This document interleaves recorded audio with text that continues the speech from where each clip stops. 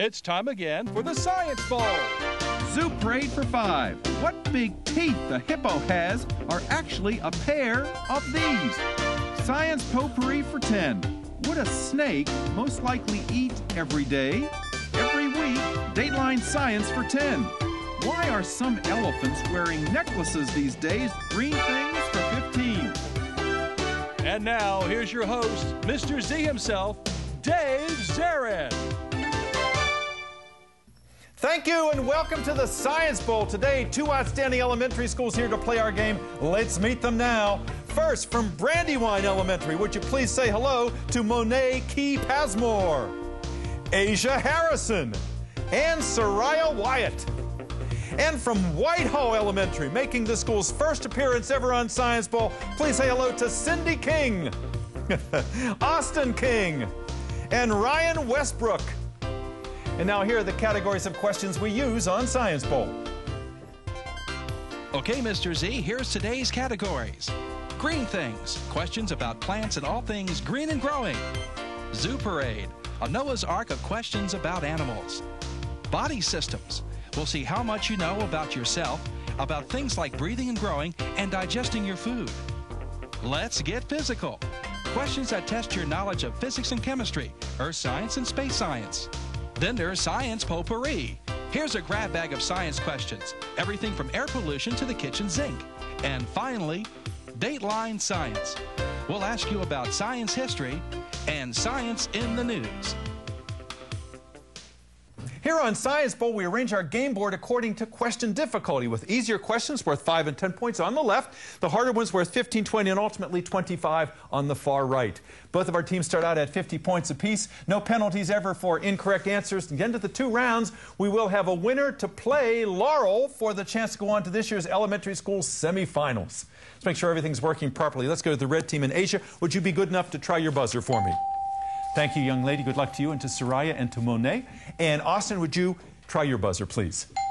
Thank you. Good luck to you and to Ryan and to Cindy at Whitehall. Are we ready? Let's do this. We're so proud of all of you. You're representing your schools as ambassadors, so you've won already just by being here, so you should feel really good about yourselves. We go alphabetically to determine who goes first. B before W. So Asia at Brandywine, let's play the bowl. Green things for 5, please. Green things for 5 points to start our game. Your question is as follows. Teams, this large, shiny purple, ovoid-shaped vegetable is what Remy the rat used to make ratatouille in the movie. Name that vegetable for 5 points, Brandywine. Radish. Not a radish. Good try. Whitehall, what is that shiny purple ovoid-shaped vegetable that Remy the rat used to make ratatouille in the movie? Eggplant. Eggplant, absolutely right. Ovoid means egg-shaped. That was your clue in there. Nice try with radish, though. Go green. Yes, sir. Austin? Body systems for 10. Body systems for 10 points. Teams, your question is as follows. The hinge joint between the upper and lower portions of your arm is also a shape associated with macaroni. Can you name that joint? That's your elbow. Elbow macaroni, the hinge between your upper and your lower arm. Try again, green. Zoo Parade for 5. Zoo Parade for 5 points. Teams, you're a mean one, Mr. Grinch. You have termites in your smile, and you have these arachnids in your brain. What are those arachnids, Brandywine? Maggots. Not maggots, no.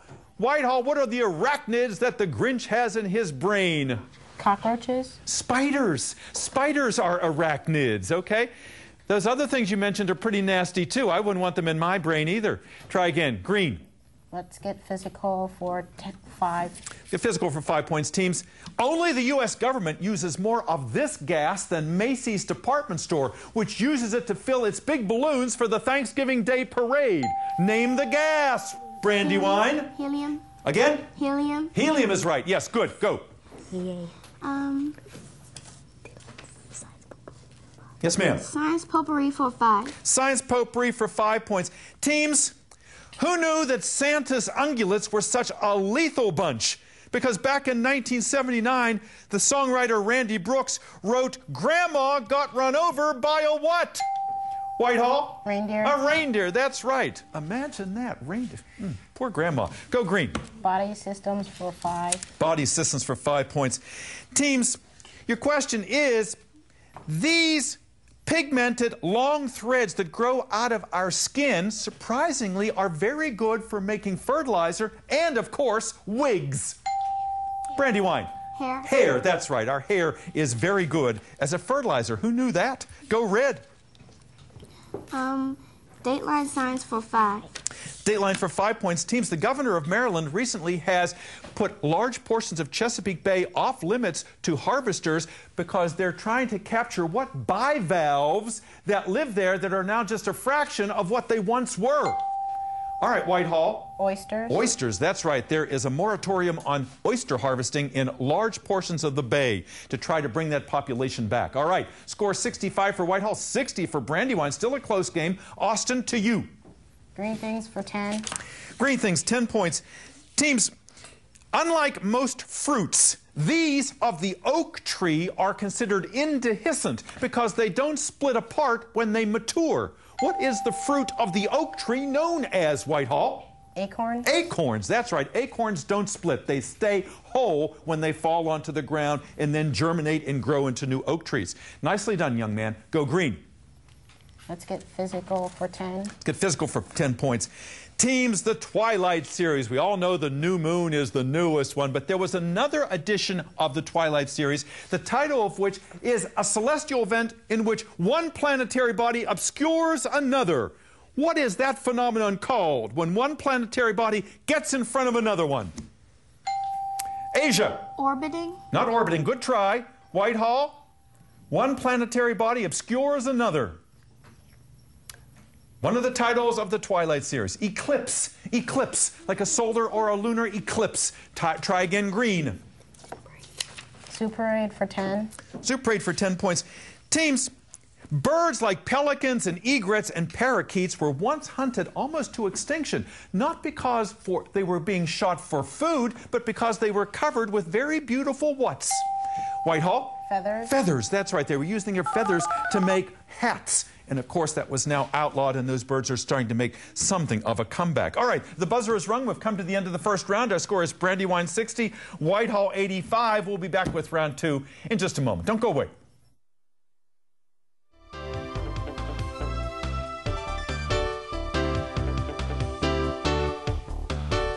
And welcome back to Science. Well, thank you very much for spending part of your day with us. We hope you're enjoying this game. 2 great elementary schools playing today, and let's find out about them. We mentioned at the top of the show that Whitehall has never been here ever in our 24-year history, and Brandywine, though, certainly has been here before. We always welcome your teams because you always send us great teams. Miss Losi is a great supporter down there. Tell us about Brandywine, Asia. In addition to you 3 VIPs, tell us who your principal is. Our principal is Mr. Cattell. Okay, and is out there. He's been a principal for a long time down there, and I know how much he supports Science Bowl. And in addition to Miss Losi, tell us who else was part of this team. Did you have any alternates on your team, Asia? Yes, we had Raven Salloway, Keela Scott, and Joseph Brooks. And we're going to bring all them out with Miss Losi in a few moments so you can meet them all, because I know you've been practicing a long time to get ready for today.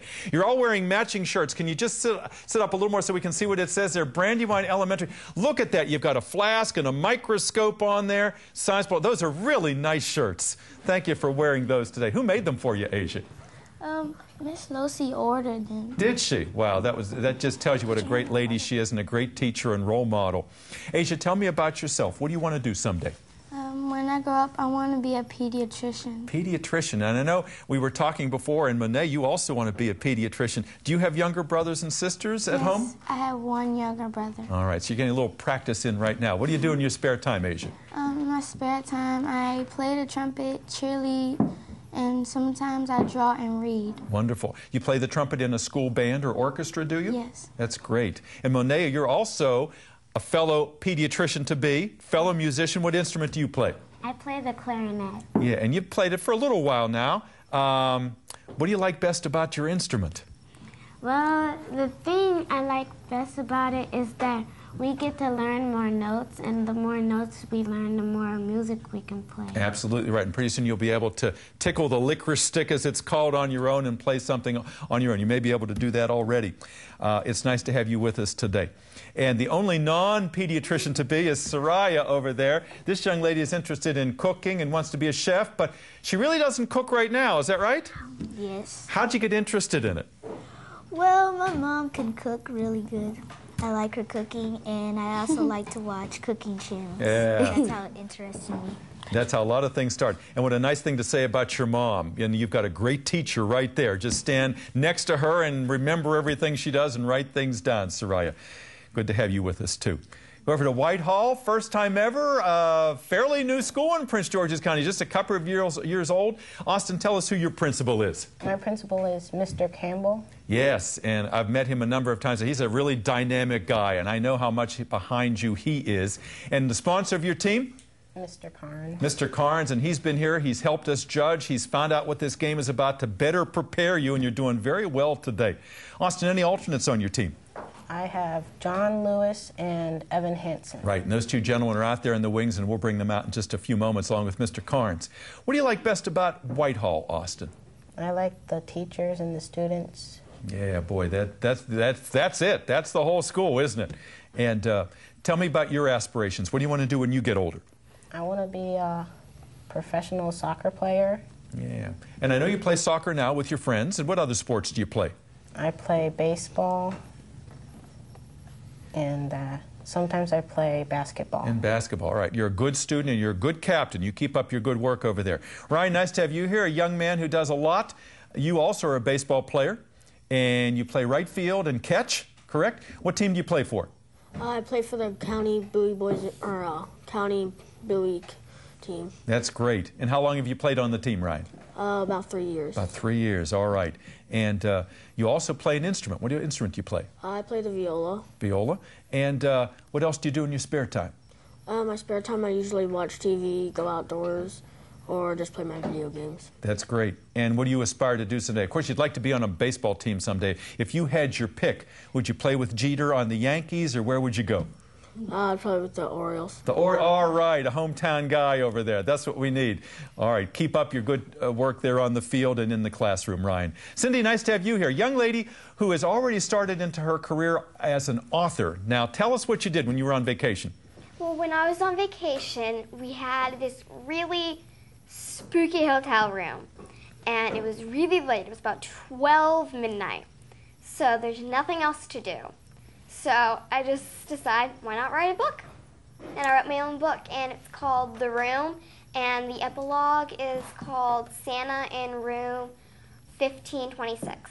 Oh, I'm scared already. I mean, I love how you talk. You know, you talk like someone who writes. So what a nice talent you have over there. I hope you continue that, and I like having you on the game today. Keep up your good work. Let's get back into the game. Whitehall 85, Brandywine 60. Last great answer came from the green team. Lots of big questions left. Austin, where to? Science potpourri for 10. Science potpourri for 10 points.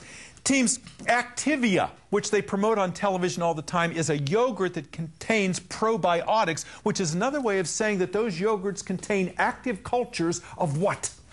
What lives in the yogurt, Brandywine? Yes, ma'am. I don't know. It's bacteria. Bacteria? Bacteria is absolutely right, Soraya. Okay, Asia, make sure you defer to your teammates if they have an idea there. Good answer. Go red. Dateline Science for 10. Dateline Science for 10 points. Teams, what same word means the sound that sparrows make as they teach each other how to sing, and the micro-blogging service and social networking that we do on our cell phones? What same word, Asia? Twitter. Twitter. You got that right. Nicely done. Go. Red.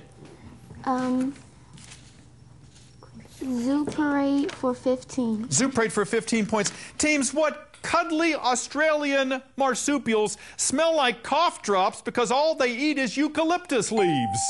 Whitehall? Koalas, that's right. And those poor things are endangered over there. They're threatened because of all the fires and because people are tearing down their eucalyptus trees. Go green. Green things for 15. Green things for 15 points. Teams, your question. Back in 1779, the scientist Jan Engerhaus noticed that aquatic plants only produce this gas in the light, but not in the dark. What gas do they make? Whitehall. Oxygen. You got that right. Oxygen in that photosynthetic process that they all go through. Good. Green. Let's get physical for 15. Get physical for 15 points. Teams, Aristotle once said that he could move the world if he had one of these simple machines that was long enough. What kind of simple machine that looks like a seesaw did he hope to get? It's a lever. A lever. Give me a lever, a long enough one, and I can move the world. Green. Body systems for 15. Body systems for 15 points. Teams, fear bordering on panic, like in the book that Cindy is writing and we see in horror movies, often causes people to break out in a cold what? Whitehall. Sweat. Sweat, that's right, a cold sweat. You know you're scared. You know. Go, Green. Science potpourri for 15. Potpourri for 15 points. Team, some of you read about her in the newspaper. She was a 9-year-old girl from Annandale. She came here to Laurel, Maryland to Dinosaur Park, and on her first try she found the bone of a 100-million-year-old dinosaur. You might say that she is now an amateur what? What kind of person studies and finds dinosaur bones? She's an amateur what, Asia? Paleontologist. You got that right, an amateur paleontologist and only 9 years old. Good for her. Go. Green things for 20. Green things for 20 points. Teams, your question is as follows. In the supermarket, lettuce and spinach are called vegetables. But botanically speaking, lettuce and spinach are simply these. Whitehall. Leaves. Leaves, that's all. They're just leaves. You're eating leaves. Good. Go. Get physical for 20 points. Teams, if you've got really curly hair and you want to straighten it, you put on something called sodium hydroxide. That straightens your hair. If you want to have really white teeth, you use a bleaching agent that is known as hydrogen what? Asia. Hydrogen fluoride. Good try. Not hydrogen fluoride. Good try. To whiten your teeth, you use hydrogen what? It's a bleaching agent. May you please repeat the question? The first part of the question was kind of contrasting. To straighten hair, you use a chemical, a relaxing agent called sodium hydroxide. But to whiten your teeth, you use a bleaching agent known as hydrogen what? Peroxide. Hydrogen peroxide. It's the same thing you can put on cuts as a disinfectant or an antiseptic. Try again, Green. Superade for 20. Superade for 20 points. Teams, listen to this. Sounds like a complicated question, but it is not. Hemimetabolism is a word that is identical to another term. The incomplete version of this developmental process when an insect misses the pupal stage is known as incomplete what? Asia. Incomplete metaphor. Ooh. Oh, wait. Metamorphosis? That's it. That's what I want to hear. Metamorphosis. I knew it was in there somewhere. Good recovery. Go. Dateline science for 15. Dateline for 15 points. Teams, President Obama has recently released these controversial kinds of cells that are found in human embryos so that scientists can experiment on them in the hopes of curing diseases. What are these kinds of cells called for 15 points? Brandywine. Red blood cells? Not red blood cells. What kind of controversial cells found in human embryos has the president now released to scientists to experiment on? Whitehall. White blood cells? Stem cells. Stem cells. Stem cell research. Very controversial. Red. Science potpourri for 20. Potpourri for 20 points. Teams, most of our hard drives that we have are measured in gigs. Gigs is a shortened version of what word? Whitehall. Gigabyte? Gigabyte. That's what I want to hear. Good. Go. Agreed. Body systems for 20. Body systems for 20 points. Teams. It turns out that only 8% of human beings actually have this normal, so-called normal body temperature. What is normal body temperature? Asia. 98.6. You got that right, 98.6, but it seems like very few of us, less than 1 in 10, actually have that most of the time. All right, look at the score. Brandywine 135, Whitehall 170. Close game, advantage red. Asia. Science potpourri for 25. Science potpourri for 25. The big one in that category, teams, listen carefully. One of the best-selling books last year for children was called Don't Smile at a Monkey. Why? Because if you grin at a monkey, he will interpret your grin as an aggressive stance. All the book is filled with things you should never do with animals because it could hurt you. You should never pet, for instance, a duck-billed platypus because it is the only mammal that is this. Whitehall, can you tell me, for 25 points, what the problem is with that duck-billed platypus? Austin. It's venomous. It is venomous, absolutely right. If you pet it, you can get stung. Only mammal so endowed. Good. Green. Dateline science for 20. Dateline science for 20 points, teams. Bill Gates, the multi-billionaire, has a strange idea. He wants to pump cold water from the bottom of the Gulf of Mexico up to the surface so that he can prevent what tropical storms from forming in the Gulf of Mexico? Brandywine? Hurricanes. You got that right. See if we can stop the hurricanes, if we can nip them in the bud. Good. Red. Green things for 25. Green things for 25 points. Teams, we all know about tropical rainforests, but there are also temperate rainforests, like the ones in Northern California, where most of the trees are the opposite of deciduous trees, meaning they're what kinds of trees? Brandywine. I'll let Monet answer. Monet? Cedar trees. Cedar trees? Judges? Not quite. Can you give us more information?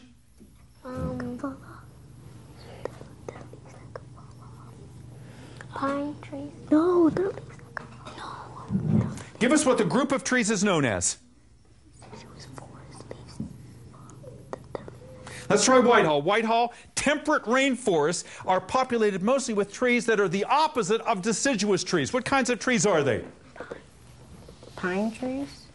No, both of you were saying pine. We wanted to hear either evergreen or conifers or carniferous. Try again, red.